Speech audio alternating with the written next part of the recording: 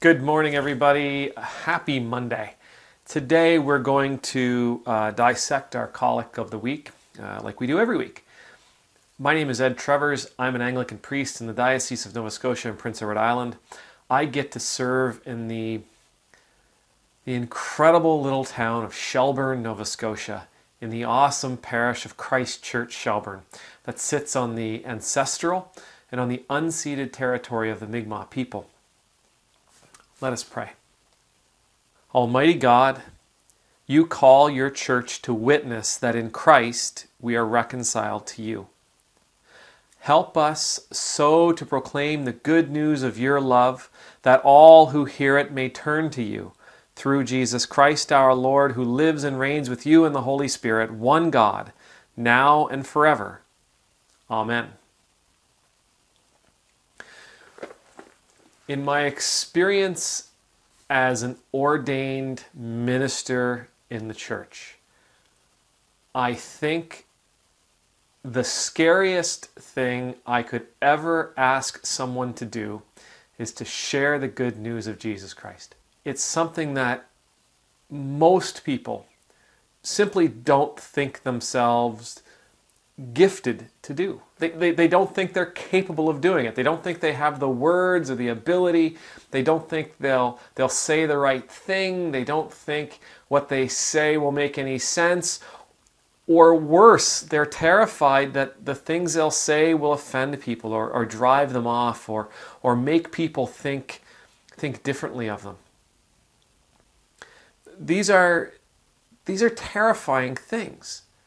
This is a terrifying thing to think if you've been asked to share the good news of Jesus Christ.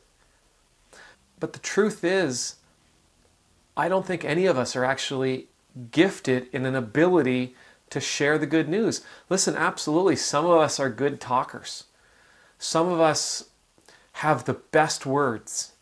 Some of us are really good at using fancy words and oration strategies. I don't know.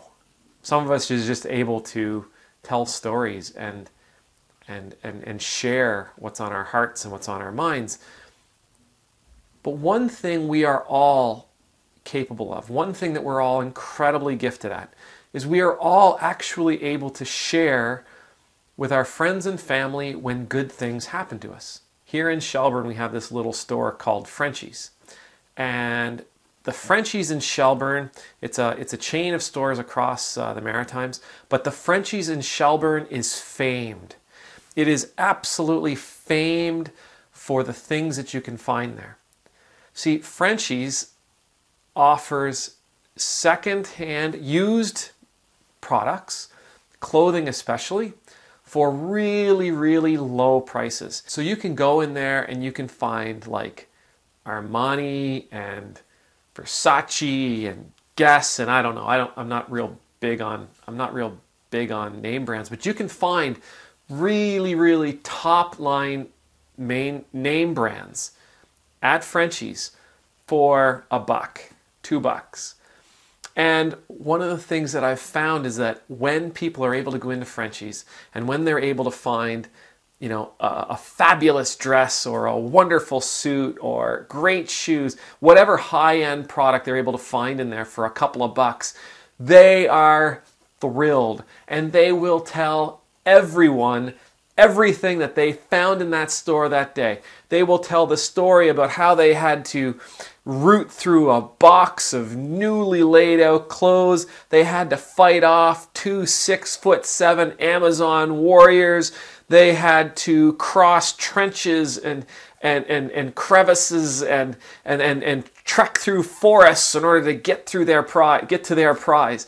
I'm teasing about that other stuff, but all of them, every person that's ever had good luck at Frenchie's, they're all willing to share that story.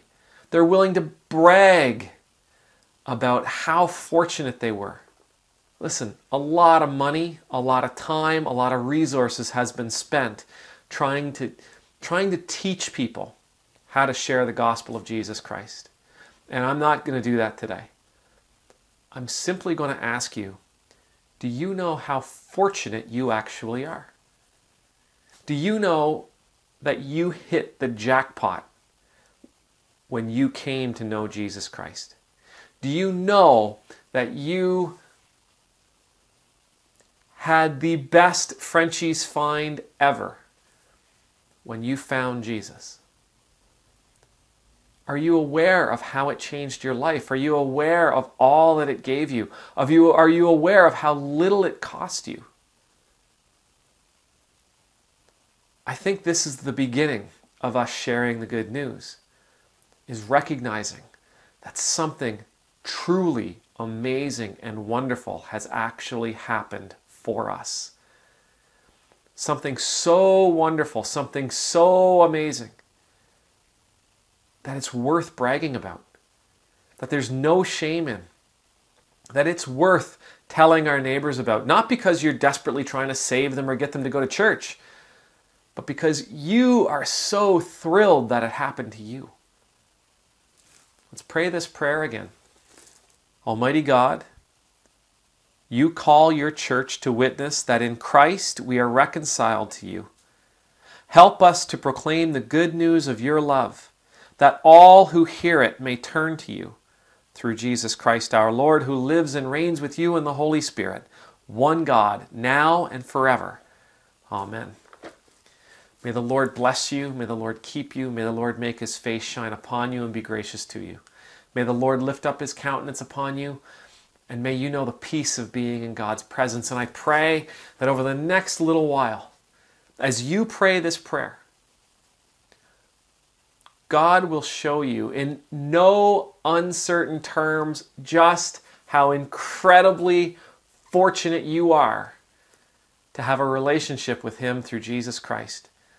That all you want to do is brag to your friends. Amen.